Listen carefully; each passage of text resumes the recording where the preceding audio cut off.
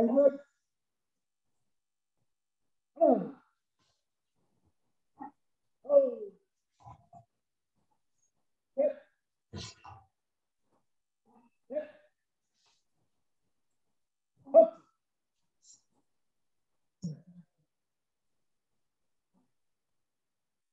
Right, just one thing.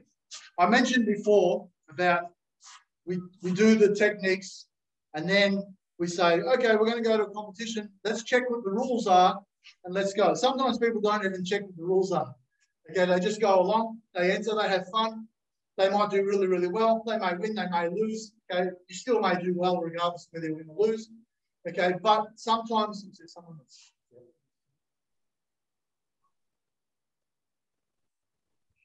Okay, sorry. I thought we lost someone there for a minute. But sometimes when you don't win, you get frustrated and you say, well, I don't understand why I didn't win. Okay. Sometimes people say worse. Okay. Sometimes the reason you don't understand why you didn't win is because you're not very clear on what the rules are. Or some people are clear on the rules in terms of what they can and can't do. Like, you know, no holding, no pushing, no, you know, all that sort of stuff. But they're not as clear on what constitutes a point. Okay? And if you know what constitutes a point, then when you're sparring, I mean, you're not expected to keep count, that's what the judges are for. Okay? But you have a better idea of when you're scoring, possibly, and when you may not be. You also have a better idea of when your opponent is likely to have scored a point on you.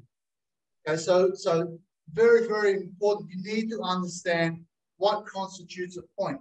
And then that comes back to form part of your strategy as well, knowing what the likely outcome or what the desired outcome is for what I'm going to do. So, for example, you see some people sparring, especially beginners, and they go kick, kick, kick, kick. It's a very common thing. It's like can-can dancing. And they do that. Well, for starters, 50% of their kicks have no chance of scoring because 50% of their kicks are going behind the person. And behind the person, there's no scoring target. Okay? So 50% of their kicks are wasted. 50% of their energy is wasted. Okay? And every time your leg is up in the air, you're vulnerable to be counterattacked back because sometimes the best time to attack is while the other person is attacking. All right? But again, we get into the ring because we've trained and we think, well, if I just keep kicking, the other person has no chance. But sometimes if you just keep kicking, you're giving the other person a bigger chance. Okay? It's not about how many kicks. It's about how many scoring kicks. Very, very important. Okay? Just because you threw the most kicks doesn't mean you scored the most points. All right? So this is, you need to understand, because sometimes you feel like you're dominating because I was just going, but I didn't score anything because nothing I did hit the target properly, clean, directly. Okay? So first thing we need to understand, I mentioned before, only the front half of the body scores. Now, I know a couple of weeks ago we did the umpiring class. I don't want to turn this into another umpiring class, but one of the reasons why we encourage prospective competitors or those who compete often to also learn the rules intimately is because it forms part of your strategy. Okay? So if I know that I can only score from the front half of the body, I don't waste anything in the back, okay? It's not just about whether I kick him in the back and get a warning or, whatever, lose points. It's also by the fact that I can't score. And if I can't score, why am I doing it? Occasionally we might set up a technique with another, but that's, that even then, that should be towards the scoring area a lot of the time, okay? So, first of all, understand, only the front half of the body. And I'll say this because a lot of you haven't been in ITF tournaments. Second thing to understand, only from the waist up.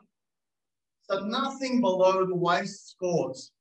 It doesn't mean you can do it and you just won't score a point, because if you do it, you're going to get a warning. If you do it really, really hard, you're going to get a foul. You're going to become very unpopular. And there's a chance you might get one back twice as hard, okay? So it has to be above the waist and it has to be front half of the body, okay? So having said that then, if we divide the body into 3 sections, from the waist down, we say low section, okay? Nothing in the low section scores, nothing, okay? From the waist to the shoulders, we say middle section. Okay, we're not talking about middle of height like when you do fundamentals or patterns. Now we're talking sections. Anything between the shoulder and the hips, or the shoulder and the waist. Right, that's the middle section. Then anything above the shoulder, obviously to the top of his head, is high section. Okay, anything over the top of his head looks fantastic, super difficult to do, doesn't score any points. You don't score points for missing. Okay, no matter how spectacular it is. All right, let's assume that there has to be some contact to score a point. Okay, so anything that misses doesn't score. Anything that's blocked doesn't score. Okay, so you've got front half of the body, middle section, front half of the body, high section. But understand it also includes the side. Okay, the sides are also scoring areas, but the back is not. And that includes kicking. So a reverse turning kick, which hits the back of the head, doesn't score a point. Okay, that's still an attack to the back. All right, now I know some people think, oh, fantastic, and they all jump up at the screen because it can be a really fantastic kick, but it has to hit the scoring target to score a point. Okay, like I said, same as football. You can kick the ball from a long way out and it's fantastic and it goes 70 meters. Okay, but if it doesn't go through the goals, it's not a goal. It doesn't matter how great the kick is. Okay, and this is the same with sparring. If I want to score a point, I have to hit the scoring target with a scoring weapon.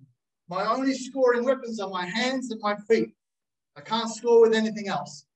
Okay, and my only scoring targets are front half of the body from the waist up. Okay, so that's important. And the reason I'm saying that with this drill, because this is our most basic fundamental drill that we'll do, is because some people were kicking at about this height. Some people were kicking at about this height. It's a significant difference in height, okay? But they score the same amount of points. So if I'm going to kick this much higher to score the same amount of points, I may as well kick this much higher to score double the amount of points. Okay? So don't waste your middle kicks up around the chest. If you're going to kick up around the chest, kick towards the face, because a high kick scores 2, a middle kick scores 1. Aim your middle kicks just above the belt, okay? Because if you aim them just above the belt, A, they're easier to do. B, as I lift my leg, I lose range. So I get maximum range at my belt height. And I also, for a lot of people, okay, as you kick higher, your body leans back, which means your balance can be affected, all right, which makes it harder to come back and do the next technique. If I can stay more upright, so when I do that first kick, I'm able to follow the second one.